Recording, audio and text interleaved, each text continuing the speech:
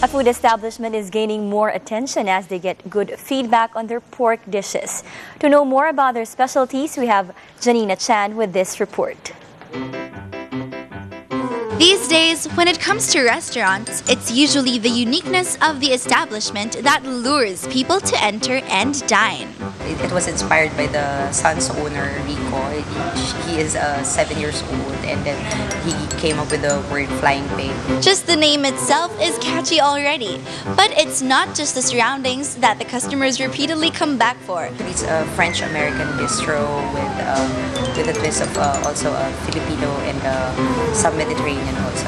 Our specialties are smoked chicken, baby back ribs, and we also have the smoked cuchinillo and then frying cuchifrito as best sellers. For the dessert, we have cakes for dessert. So we have a dream cake and the cheesecake. We will be launching our breakfast. We'll be serving smoked bangus, and then our homemade sardines we have, and then some of the barbecue dishes like the pork barbecue and the smoked chicken will be there, but it's with garlic rice and egg. And then we also have the porky adobo, which is also our best seller.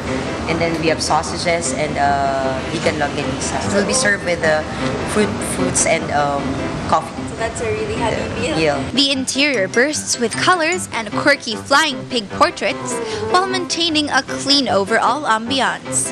People of all ages will definitely have fun in this innovative setting, especially the kids. And now with their new edition of breakfast meals, there is more to look out for. So feed your tummy right with all these mouth-watering dishes in this one-of-a-kind restaurant.